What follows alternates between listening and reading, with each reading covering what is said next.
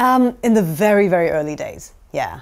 I had just started, maybe just released one album, which was a flop, by the way. And so, I mean, I wouldn't expect anyone to recognize me. And I was doing a kind of charity show with a bunch of other big stars in Guangzhou.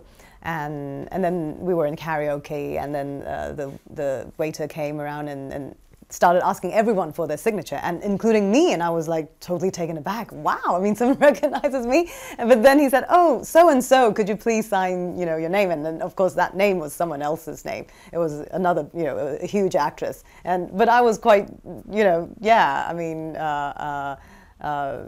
surprised and also very flattered, because I mean, it's a beautiful actress that he thought he had mistaken me for. So yeah, it was quite a memorable occasion. Amazing.